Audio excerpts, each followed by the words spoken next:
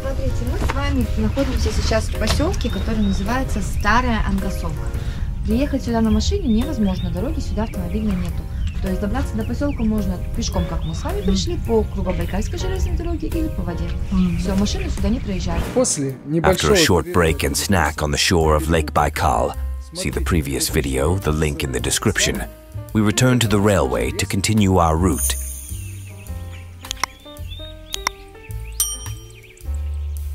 As I mentioned in the first part of this video, link in the description, we had a total of 19 kilometers to walk, with 11 kilometers being along the Krugo-Baykal Railway. From the village of Old Angasolka to the village of Kultuk. Unfortunately, the weather was kind to us. A glorious sunny day contributed significantly to the hike and promised to let's enjoy the view of the Golden Buckle in all its splendor and glory.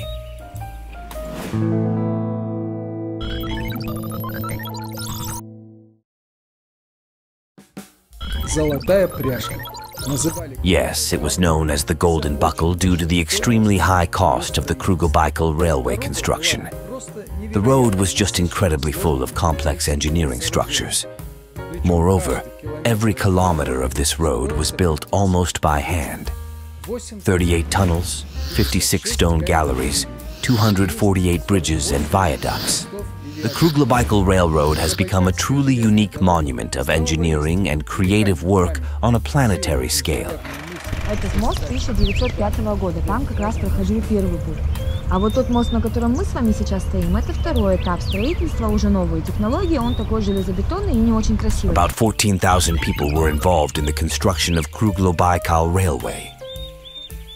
In addition to Russian citizens, the labor of foreign workers was actively used, in particular, Italians.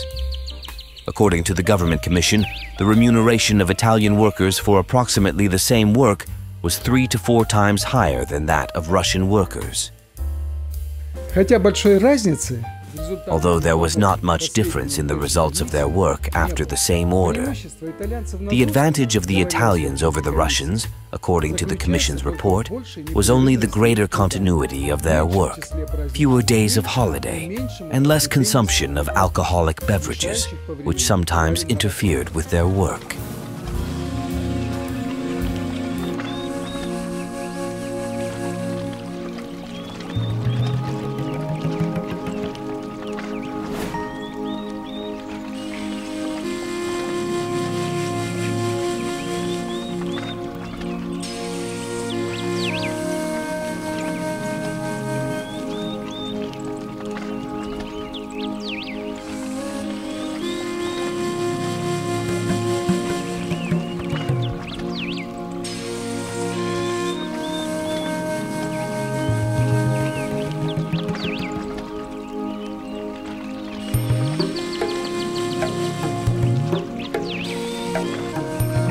As we walk through this magical place, I want to share something intimate with you.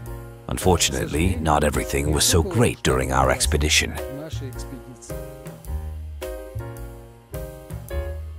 Only 5 hours were allotted for the 19-kilometer route over a forest path and sleepers.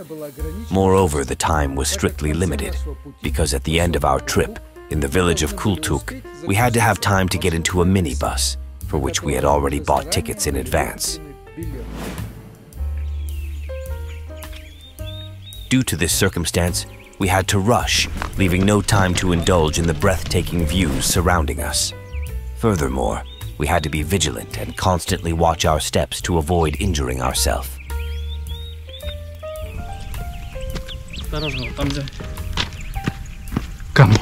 If you attempt to walk across the railway sleepers and the large crushed stones between them, you will quickly realize that it is an unpleasant activity.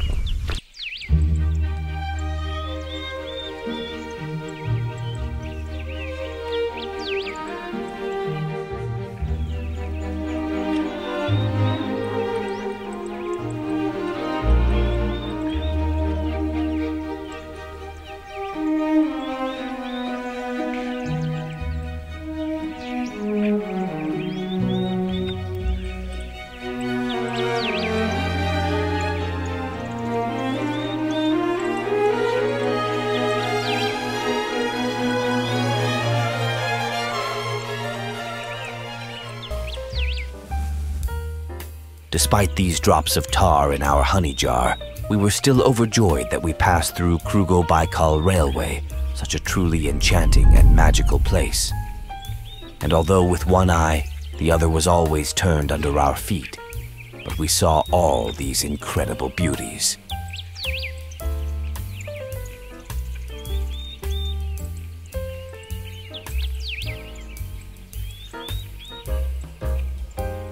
Very close to the village of Kultuk, we met a local train that runs regularly between Baykal Port and Sludyanka. In Russian, in this case, the verb to run sounds like motoyetsia. That is why the locals affectionately call the train Matanya. As you understand, the Matanya is the only means of transport connecting a few settlements on the coast of Lake Baykal.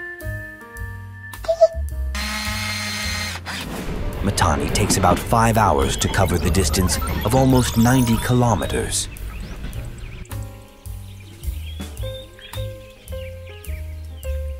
And still, we have reached the end point of our Krugo-Baykal Railway route, the village of Kultuk.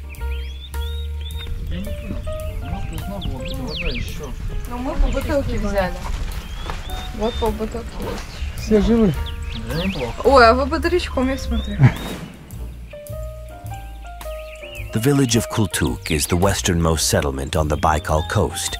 The name is of Turkic origin and means bay lip. Ваня работает вентилятор. Ну чё, классно вообще, слушай. О, ты случайно в Султанском дворце не работала пахальщиком? Это прямо хорошо получается. Kultuk is also remarkable because it was the first Russian settlement in the south of Lake Baykal, and it was founded in 1647 by a well-known explorer, a Russian Cossack, Yakov Pokabov. Yes, the same who is the founder of the largest city in eastern Siberia, Irkutsk. You can learn more about it in the film dedicated to our tour of Irkutsk. You can find a link to it in the description. Originally, Kultuk was just a fort, but in an official document from 1744, Kultuk is already mentioned as a village. In the village of Kultuk lived 3 women, 3 men, and 9 children. And in 1823, the writer and historian Alexei Martos, who visited here, wrote, "The village is located at the western end of the sea. Kultuk is correctly built. It has 21 houses. A road runs parallel to the bend of the sea. Kultuk, to the credit of the inhabitants and the local authorities, is kept in such cleanliness as can be found in Norway or Holland. The inhabitants practice agriculture and fishing in abundance. Omul, whitefish, grayling, and burbot abound here. Since 1936, Kultuk has the status of a settlement of urban type. And finally, I would like to show you another way to observe the lake, albeit from a distance. You can ride on this excursion train, which, as you can see, has a real steam locomotive running along the tracks. The route starts at Irkutsk station. You take the train to Sludyanka and then along Kruglo-Baykal Railway to Baykal Port. In my opinion, it would be very interesting to take a ride. A link to excursions with this train can be found in the description. Very tired, but very happy, we returned to Irkutsk. Of course, it was not easy to walk so much time on sleepers and on rough gravel, but it was also very beautiful and very inspired by God. And that is the main thing.